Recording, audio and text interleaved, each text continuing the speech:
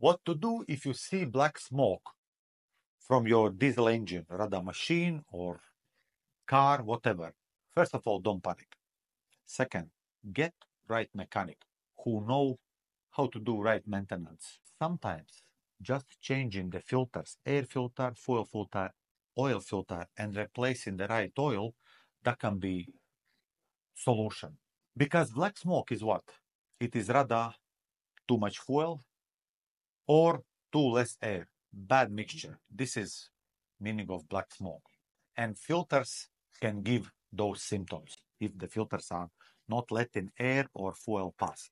After right maintenance done, like I said, there is high possibility then you don't need anything again. You are just using your machine or your car. But in case if there is still problem, then come to Ivan Diesel. We'll definitely sort you out because we are already 2 decades in Ghana doing diesel injectors and turbochargers.